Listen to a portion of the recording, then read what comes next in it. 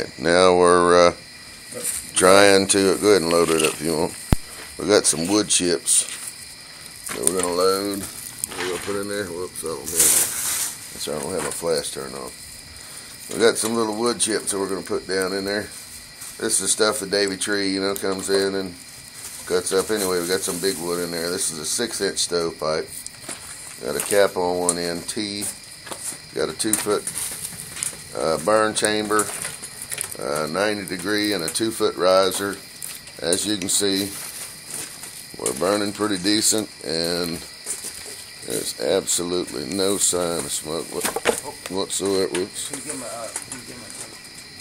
No sign of smoke whatsoever. I just set that can on there a few minutes ago. So, back here, Mike's throwing a little bit of filler in because we started it off with some small wood. And man, we cooked that freaking pipe. We had the whole thing glowing. As you can see, it's powder coated. We had the whole thing glowing. But now we're going to tuck in some little small stuff. Of course, we don't have a whole lot of room to get it down in there. See if we can get the temperature up. But the hottest part of the stove is right there. See? Yeah. It was about 900 degrees earlier and about 600 degrees now. Now that we just got through tucking and rolling everything, we're getting a little bit of smoke.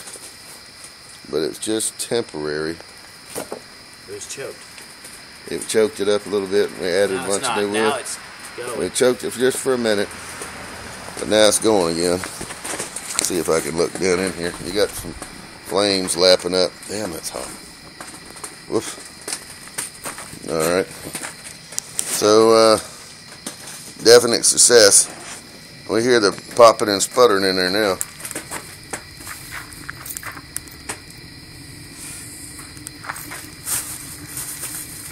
Beginning to get a little bit of oh no, that's not smoke coming out. That's steam. That's wood I dropped on. That's steam coming off of this brick. These bricks here that were out there wet. You can hear it. You hear the rocket. You hear and you can see that flame. It's a full flute. So it's definitely, everything's going to be nice and red and glowing here in a bit, I'm sure.